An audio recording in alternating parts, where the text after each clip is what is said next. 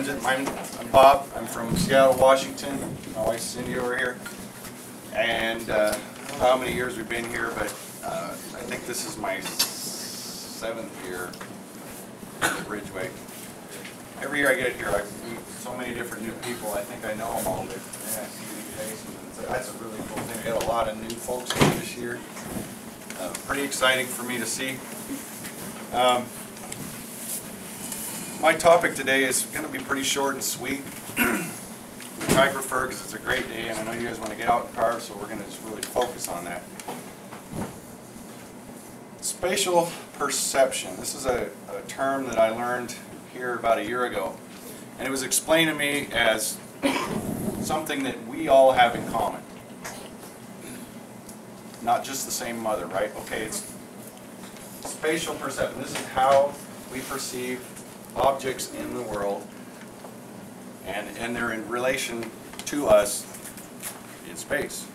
To put that in layman's terms, if you go to the mall and you look at that little map that's going to guide you through the mall to get you to the coffee shop on the other side of the mall, you see the map, then you visualize in your head how to get there and get there on time. How do we relate that to carving? Whatever your subject is, you decide you're going to carve a bird, a bear, doesn't matter, fill in the blank. You visualize it, you see the picture of, or an example of your sculpture, what you want, and you have one plane, one view. What we can do, what we have in common, is to be able to visualize in our head, rotate that, and place that in 3-dimension within a log. I don't know for sure if that's a learned trait or an inherited trait or what. Some of us, are just gifted with that. Some of us, I think, have to really work hard at it. But that's our common bond. That's our connecting factor. There's probably some really great 25-cent words and great in-depth explanations about. Scott will probably, I bet he'll enlighten you that tomorrow. I'll put Scott on this. But, we talk a little bit about this stuff, and it's, everybody I talk to, basically have the same basic concept about that. You guys, do you know what I'm saying when I'm speaking about that? I mean, does anybody really relate to that? Or is it just me? Not just me. I read the forums, and I look at the different stuff that's on there, and it was one of the journalist gal that was here last year, and she talked about doing a paper on that, and to me, I found that extremely interesting. That we have that common connection. So, I guess what my focus is to help get people to really pay attention to what that is and why you feel and see what you're seeing, and how to put that into the wood, how to put that into your saw, how to perceive things in the world. I don't know about how spiritual that is or anything like that. I just start my saw and carve, but it's how I do what I do. For me, it comes pretty fast. I have a really short attention span. We've talked about that. So I have to carve everything I can really fast before I forget what I'm thinking. At any rate, that's kind of what I wanted to touch on with that. My next little thing I wanted to hit, this is exciting stuff to me. Hey, can I just join in, because you talked about that a little bit last night and you kind of left out a part.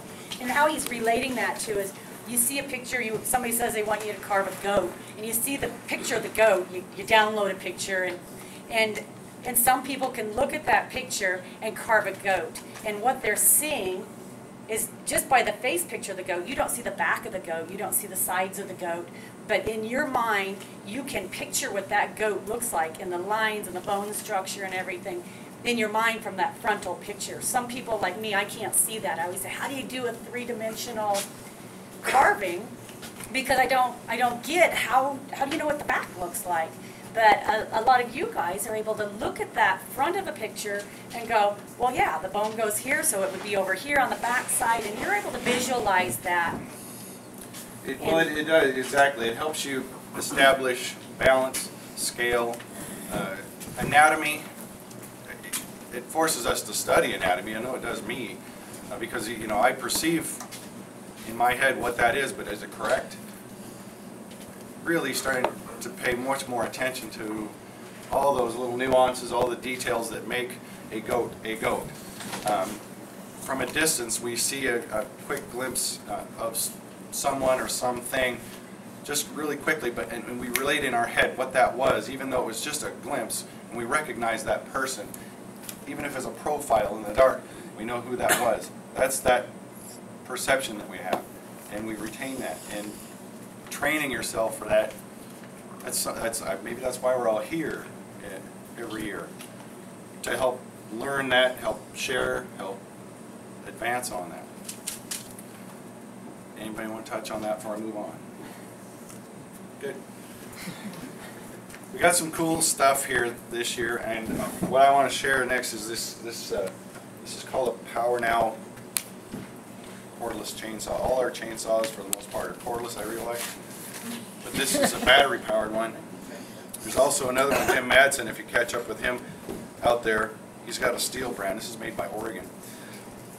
This is really exciting to me. For those of you in the cold climate, can really connect with this, because you can work on this in your bathroom if you want. I mean, you can use this little saw and pass it around anywhere.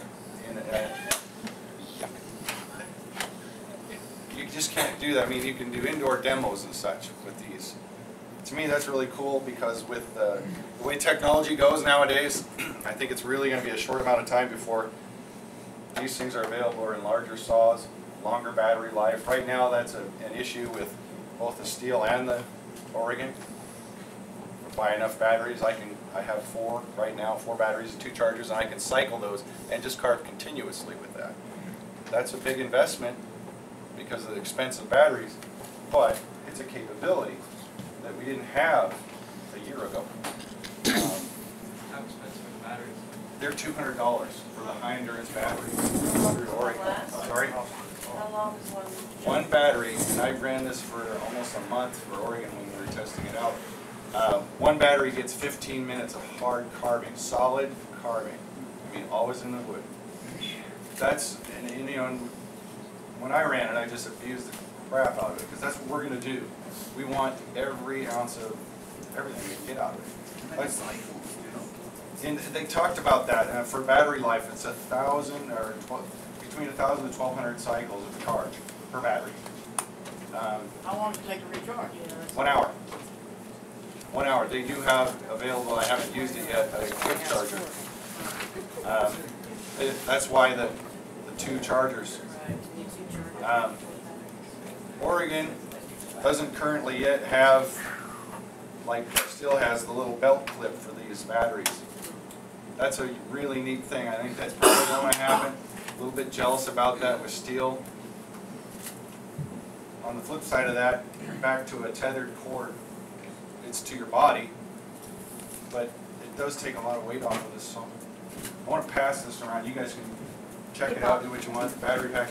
Before you pass it, you want to show the chain sharpening part? That's my next point. So anyway.